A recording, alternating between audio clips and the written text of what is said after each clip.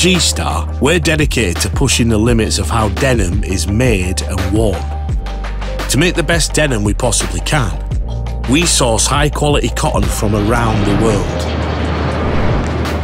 In our quest for better denim, we ask the question, is there a smarter, more sustainable way to grow cotton and produce a pair of denim jeans, all in one country, with less travel and less impact? To grow cotton, you need full sun, no frost and warm soil. That's why most of the world's cotton comes from overseas and not rainy northern Europe. We teamed up with the Wageningen University research in Dutch cotton to see if cotton could be grown locally.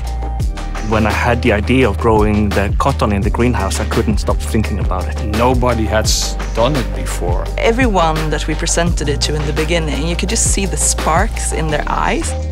We studied a small crop of greenhouse cotton plants over 6 months and were blown away by the results.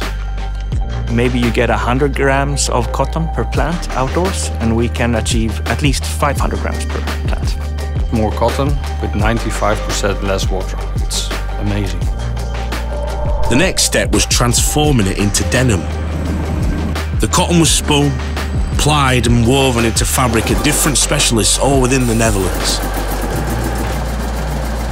Now that the denim fabric was complete, it was time to turn it into a pair of G-Star raw jeans with sewing, garment dyeing and finishing in Amsterdam. I know how cotton grows outside, and I see small plants, and I grow 4-meter cotton. It's incredible.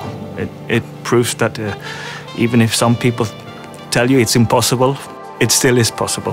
I really love this project, but because I think it can start something really, really big. The result? Homegrown denim. 100% locally grown and manufactured, with at least 5 to 23 times more cotton per plant, and up to 95% less water used, 0 chemical pesticides, and up to 93% less travel, and no soil erosion, for healthier farming wherever cotton is grown. For a more sustainable industry and to keep making denim better.